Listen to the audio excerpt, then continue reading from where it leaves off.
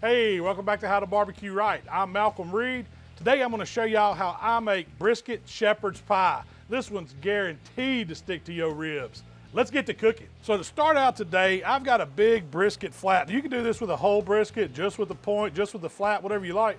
The point is you need some good brisket, and that's what I got today, this big 10-pound flat. It's gonna make a lot of these delicious little brisket bites that I need to make this shepherd's pie. Now, when I'm cooking this recipe, I'm not getting aggressive at all with the trim. I see we've got a little bit of sinew on top of this flat. I am gonna take that off because I wanna make a nice bark all the way around it. Let's look up here at the front tip. See, we got a little bit of fat, if y'all can see that, across that front. I'm gonna go ahead and knock that off. I don't need that on there, but that looks good, and I've got some sharp edges. That's okay in this recipe. If you're doing a comp brisket, round that off.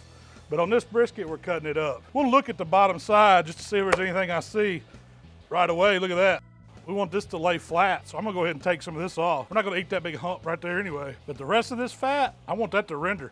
I want that to give me some flavor. I don't mind if there's a little flat on the bottom of my little delicious brisket bites. Now for seasoning on this brisket, I like me some salt and pepper for this recipe. So I'm using my TX seasoning. It's got that coarse grain salt. It's got that coarse grain pepper. It's gonna have a ton of flavor. You can get pretty heavy with it because it's a big piece of meat. It can take the salt, it can take the pepper. You wanna also make sure when you're seasoning it that you're patting it in on those sides. And while the grill comes up to temperature, I'm just gonna let this brisket sit here a few minutes. It doesn't need long, but if you wanted to go a couple hours, hey, you can do that. You can put it back in the fridge, let it set 3 or 4. It's not gonna hurt it. Now to start this brisket out, I'm firing up my Traeger grill. I'm gonna run it about 250 degrees with some pecan pellets. I wanna keep the temperatures on the lower side because I'm developing color. I'm not worried about time, not worried about temperature. I just want that outside bark to look good. I know that salt and pepper is gonna make a nice bark, but I want it to have that nice brisket dark color. When it's right, you'll know it. Let's get it on the pit.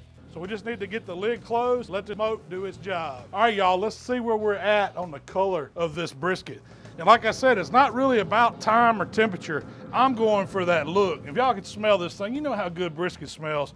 That's phenomenal, but that color is what you want. You gotta have that bark form. And check that beauty out. You can see that salt and pepper rub, that TX on it. It's made that nice crust. Beautiful color. It's shrunk down some, but it's also swole up. It's gotten taller. We're ready to get over here and turn this into some meat for our shepherd's pie. All right, now we got this flat colored right where I want it. And normally I'd wrap it up in paper and then put it back on the pit and get it tender. But since I'm making a shepherd's pie, let me show you what I'm gonna do with it. First, I'm gonna cut it up into bite-sized pieces. A lot like making burnt ends. We're just gonna start cutting strips on it at first. And I'm cutting them a little smaller than I would a burnt end. You know, that's probably about a 1/2 inch or so slice, just going right across this flat. So now we got it cut in strips. You can see they're pretty thick. That's probably about, you know, 1/2 inch, 3/4 inch. We're gonna come back and cube these strips up now into bite-sized pieces. And I'm wanting to try this now, but I know it's tough. I can feel the knife going through it.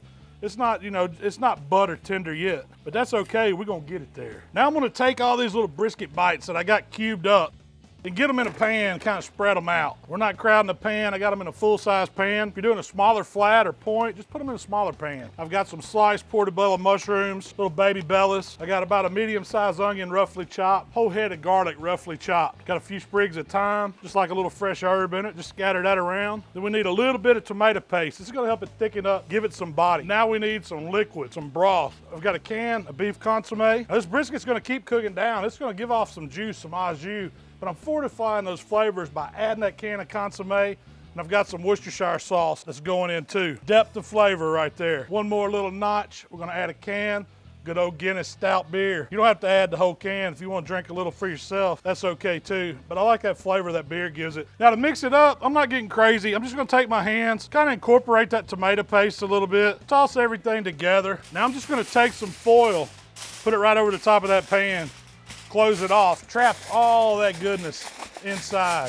It's gonna steam now, it's gonna braise. We're really gonna break these bites of brisket down. That's what's gonna get them tender. We went low and slow on the front end to get our color, to get that smoke ring. Now we want some heat, we wanna cook them down, concentrate those flavors, and get them just mouth tender. That's what I want. So let's go back to the pit. I'm just setting the pan right back on the Traeger. Now, taking the temp up here, it was at 250 for the first part.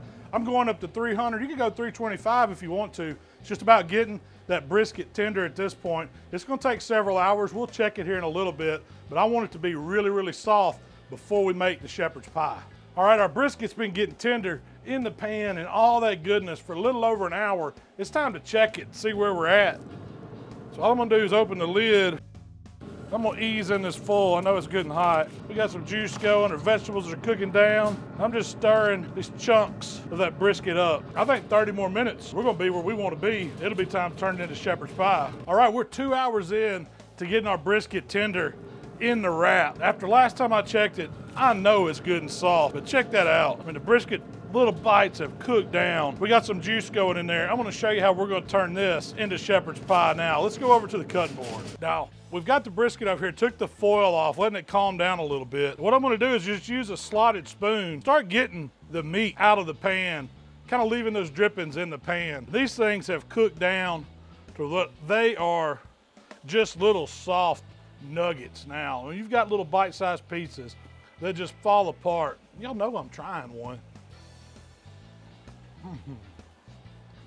Man, that don't need no pie. Well, we're gonna do it anyway. There might be a stem of the thyme. You can take that out, put it to the side. So we got our drippings left in the pan. We're not throwing these away. Let me show you what we're doing with them. I've got some regular brown gravy. If you can make mashed potatoes and brown gravy, you got this. So I'm gonna take this brown gravy, add it to a Pyrex dish, and then I'm going with all our drippings right into this brown gravy. That makes this beautiful brisket gravy. But now, you know what? We're gonna add it right back to it in the bowl because shepherd's pie's gotta have some gravy. Oh yeah. Now we're just gonna gently work that gravy around our brisket, and it's gonna get down in there. You've got beefy goodness right here. Now you just wanna incorporate that gravy, just fold it. We're not really stirring it. We're just getting these brisket pieces happy. And that's gonna be the stuffing for our shepherd's pie. So now we're finally ready to build this shepherd's pie. Just get you a big iron skillet, whatever kind of container you wanna put that's oven proof, and start spooning this delicious filling in there. That's the first component. We got the brisket cubed up and cooked down. The mushrooms, the onions, the garlic, the brown gravy, all that goodness going in the bottom of the skillet. And now you're gonna take mashed potatoes and put right over the top. You wanna cover that brisket mixture with these potatoes. And I'm gonna take a spatula and just kind of smooth it around. And if you don't have a good mashed potato recipe, call your grandma, she can fix you up. That's enough potatoes, but we're not done yet. We gotta add some Parmesan cheese to the top. I'm just gonna sprinkle it around. This will help it brown up when we put it back on the pit. You don't have to get heavy with it. And I've got some aged Irish cheddar cheese that I've shredded up. We're gonna top this shepherd's pie with some of that cheese. And I don't get real heavy with the cheese, but I like the flavor it gives it, and it makes it look good. And who doesn't like cheese? Just going down the middle with it. I'm not putting it all around the edges. And then I got a little bit of green parsley, just to give it some pop. We're gonna spread that around. Now that shepherd's pie is ready to go on the pit. And I'll tell you what, that's a load right there, Jack. That joker's heavy. Let's go put it on some heat. So we're still at 300 degrees here on the Traeger. We're just putting it right dead center again. We want to melt the cheese, get those potatoes good and hot, let it brown up a little bit. Hey, and I got enough brisket and potatoes left over to make another shepherd's pie. So make your friends happy. Put that together, slap some foil on it, give it to them, let them cook it in their oven. Guarantee you, they'll be smiling. All right, y'all, I've been eyeballing this cheese, and I'm calling that brown right there. That looks awesome. Check that shepherd's pie out. The mashed potatoes golden brown, bubbling, cheese all melted on top. All right, y'all, now it's hot, it's bubbly, it's cheesy, and call me a fool, but y'all know I gotta try it. Let's go ahead and get a little bit more parsley over the top just for a little pop. And I got me a little old plate here. We're gonna spoon some of this shepherd's pie out and just see how we did. Of course, I'm gonna go into that cheesy part of it.